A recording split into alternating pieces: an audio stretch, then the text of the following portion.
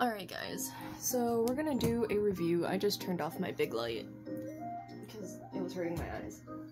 But this, I know I've done a review on my little sister's blanket that is just like this one. I got these from AliExpress because I love getting throw blankets from AliExpress. Oh! Sorry, my blanket hit the charger. This one's a lot smaller than hers. But I also got this one first, and I want to spoil my little siblings, so. This is the Marauder's map blanket.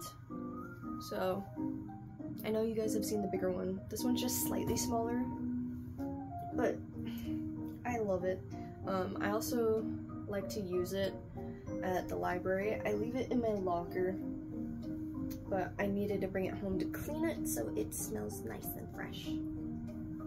But yeah, I would give this 10 out of 10. Again, I'll link the AliExpress link down in the description below.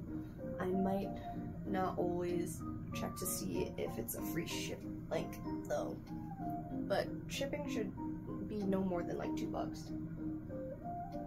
That being said, but I'm gonna show you guys how small it gets when I do the rolly thing. I didn't fold it as little as I usually would, but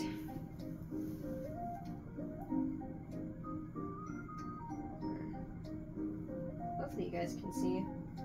Did I even fold it right? I don't know. We're fixing it as we go. It's a little messed up right here.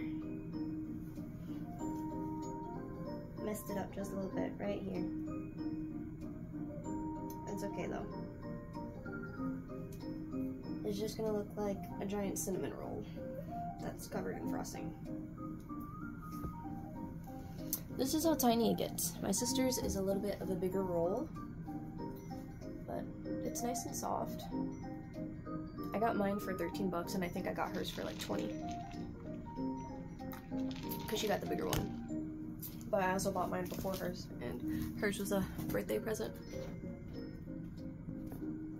But yeah, anyways, thank you guys so much for watching this review. Like, I don't know why, but like, the throw blankets on freaking Amazon, if you want a specific like fandom or something like that, they're so freaking expensive, and you can find them on sale when they're usually like $30, $25. You can find them usually on sale around sale time and around holiday time on AliExpress always. So that's why I've gotten so many freaking throw blankets, and they're so fuzzy and the prints are so high quality. Like, it's crazy. I think the prints are higher quality than if you had gotten it from freaking Amazon. But yeah, thank you guys so much for watching this video. And I gotta go back and film a pack with me because I forgot.